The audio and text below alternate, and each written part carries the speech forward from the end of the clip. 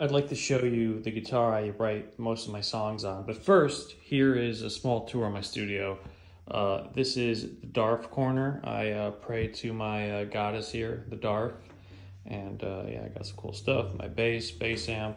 This is how I keep this area, hot in the summer. I do have an air conditioner. And this is my little couch for chilling. And I got some video games and whatnot over here.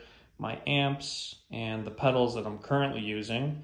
Yeah, my little light up globe, which I enjoy a lot.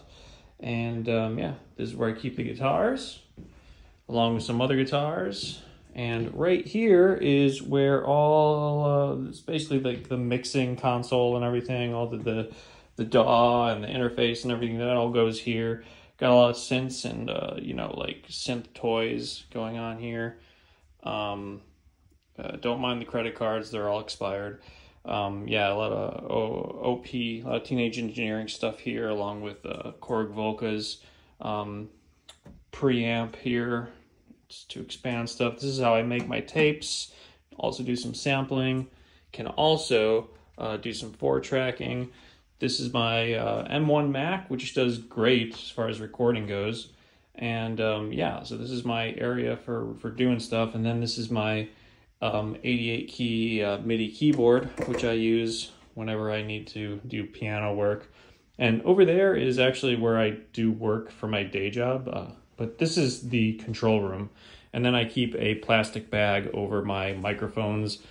These are the ones I've been singing into lately. It's a RE20 and I don't know, some other one.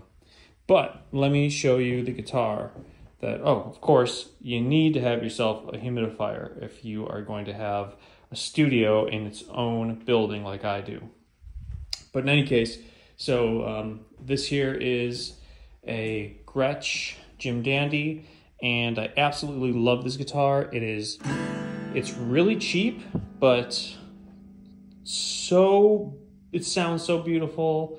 So many different songs have been inspired by it, and it has ended up in quite a few recordings of mine so far. And so I actually pick this one up the most, and then I write a song on it, and then I, play bits of that song, I do a track with this, and then I also add other guitars and other instruments to that track as well. But this has been, yeah, this has been one of my main guitars since I've gotten it back in, I don't know, around November. So great guitar.